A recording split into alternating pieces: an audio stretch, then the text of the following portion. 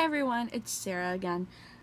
So it's time to make another craft. Today I'm going to be showing you how to make this cute little picture frame. Now, it's not quite a picture frame, is it? It's more of a decorative piece in a picture frame. So the first thing, obviously, is the picture frame. So I got this at my local art store. It didn't come green, it was just piece of wood type thing, and I actually really like this because it caves in right here. It does not have glass in it, so that's the first thing. The second thing you will want is the paint for it. Now, it's up to you. You can either spray paint it, or I used actually this folk art acrylic paint because I wanted it to have a rougher look on it, so I painted it on with a brush, like a bigger brush. Yeah. If you want to spray paint it, instead, I would get the painter's touch and just make sure that it'll bond with wood. Next, you're gonna need your finishing spray. Now, I use this for a lot of my crafts. It's just a matte finish. You've seen it before if you watch my other videos, but it'll just help everything stay on. You'll also need scrapbook paper. Now I got the chevron gold print, can you see it? Because it's really cute. Now you can pick any design that you want. I thought it would match the green paint that I did, as well as the color that I was going to make for the design. The next thing you need to get is actually the design that you're going to put in it.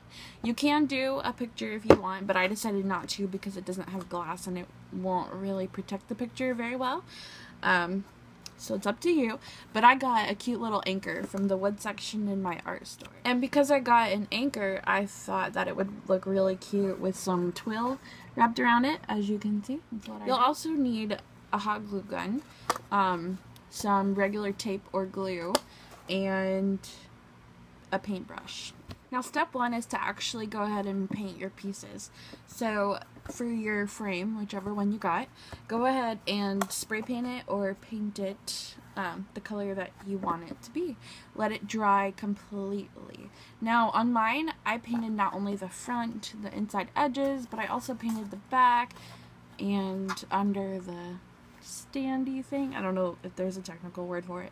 While you're waiting for that to dry, you can go ahead and, if you got a wood piece like I did, go ahead and paint that. Now I use spray paint for this little wood anchor, and I just used my blue because I really like the blue and green together. Once your frame is done drying, you're going to want to go ahead and add on your background. So take your scrapbook paper, take out the back of your frame, just mine won't move now because I sprayed it down, but just take the back out and size it. Cut your scrapbook paper to the size of the back and go ahead and tape or glue it down. I glued mine. Now, I don't know if this is a step that you'll be needing or not, but after your design is dried, or your wood cutout is completely dried, go ahead and wrap the twine around it. If you decided to get twine, it's completely up to you. Now it's time to use the hot glue. So go ahead and I put hot glue at the top and bottom of this anchor to make sure it stayed secure, and I went ahead and centered it in the picture. And I really am happy with the outcome, and it's a really cute decorative piece. Mine currently hangs in my bathroom because I kind of have a nautical theme going on in there, but you can use it for anything. You can use it as a gift, or you can sell them and make some money, you know, whatever you want. This has been another great craft idea from Sarah. If you like this video, go ahead and give it a thumbs up, and please subscribe to my channel. If you have any questions, go ahead and leave them in the comments below, and if you tried this, I'd love to see how it turned out for you. Bye!